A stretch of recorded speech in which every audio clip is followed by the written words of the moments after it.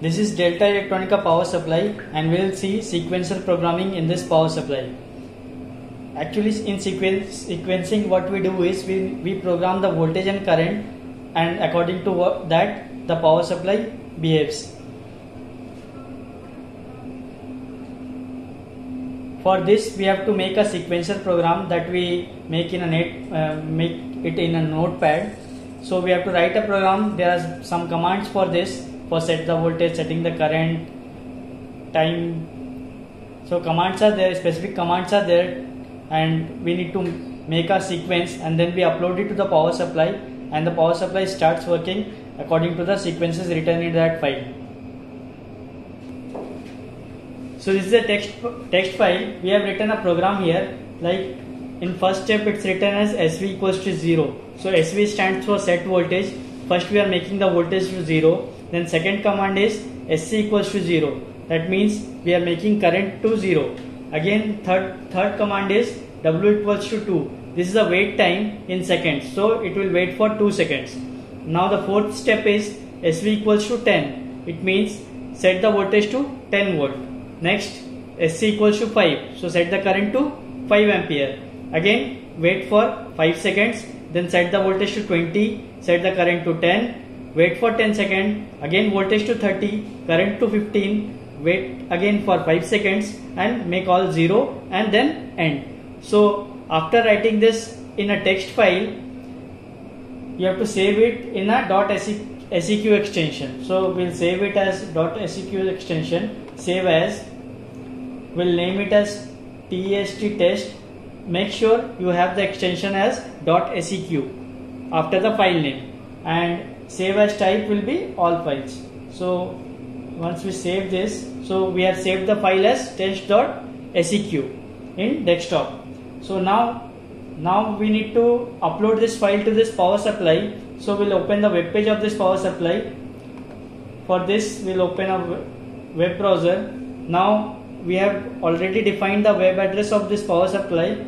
So we'll just need to input the web address of this power supply. So that is 192.168.100.25. That this web address is set in the power supply itself. So once we press enter, you can see a Delta web page has opened. Now we need to upload the file. To upload the file, go to configuration. Now here we will find sequences.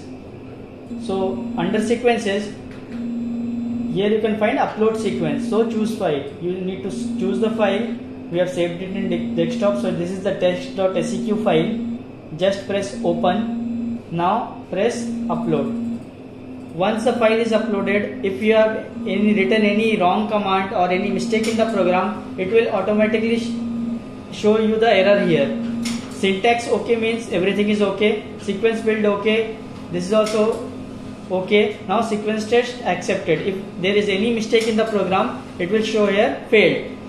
Our written sequence is OK, so it has accepted the sequence. Now once it has accepted the sequence, we saw the power supply is in now front mode. It means the power supply's voltage and current will be controlled by the front panel itself. So we need to make it in sequencer mode. For this, we have to go to configuration. Under configuration, we'll go to general. In general, we'll go to sources. We'll change the voltage source and current source because we want to program it via sequencer. So we need to make it as sequencer. So we'll select the voltage source as sequencer from here, current source as sequencer from here, and we'll apply the settings. Once we apply the settings, you will see the front has changed to sequencer for both voltage and current. Now the power supply is ready to work with sequencer program. Now what we'll do is we'll open the sequencer from here. Now under console we have sequencer.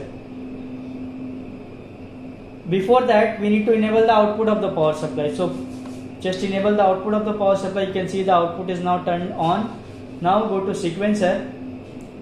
So like this, a page will open. So this is the sequencer interface. Now you have to select the appropriate file here. If you have multiple files, you have to select the appropriate file from here. We have only one file, so we have selected test here, and we need to press load. Once we press load, you can see now the active file is showing as test. Condition is now it is stopped, so none. Properties, you can start or stop. State, now the state is stop. So to run the sequencer, just we need to press this play button. To stop the sequencer, this stop button. Now these are all for making sequence run by one step. So once we press this play button, you can see the voltage will vary according to the program. So first we have set 10 volt 5 ampere. So sequencer has set 10 volt 5 ampere. Again waiting for 5 seconds, it has set 20 volt 10 ampere. Now it will wait for 10 seconds and it will set 30 volt 15 ampere. 30 volt 15 ampere. So this is the set value and this is the actual output of the power supply. Now it has come to 0 and the sequencer has again stopped. You can see when it's in play mode, you can see the active step also, next step also from here. Next what is going to happen and what is the active step right now. So we have connected a DSO and once again we'll see the waveform in the output of the power supply in DSO. So I am running the sequence. So you can see according to the sequence the voltage is getting updated in power supply also, and you can see the output in waveform in the DSO also. So first it went to 10 volt, then again to 20 volt, and it will, so you can have the timing also.